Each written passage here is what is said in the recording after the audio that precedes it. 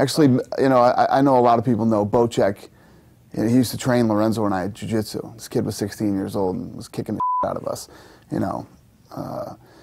To see a jiu-jitsu kid, you know, he was kind of like a BJ Penn. From what I hear, his parents had some money, so he used to travel around the world and train with all the best guys. Not that he was here training with Lorenzo and I, because we were the best, but he was one of John Lewis's guys. And, you know, to see this kid go from that to you know, turning into the fighter that he's become is pretty cool. And obviously, this is a huge test for him. Huge test. No doubt about it. He wins this fight.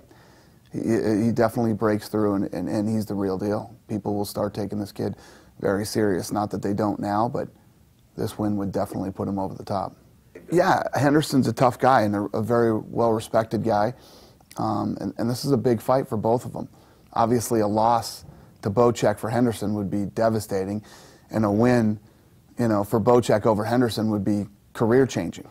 Yeah, they've been great. I mean, obviously, you know, it's not just the WEC guys. It's the lighter weight guys. They go after it. They're a lot more exciting. They you know, they don't stop from the minute the bell rings to the minute the bell rings. Brought to you by Starz UFC Best of 2010 DVD, highlighting the biggest fights, the biggest moments, and the biggest year in UFC history. Available on Blu-ray and DVD now.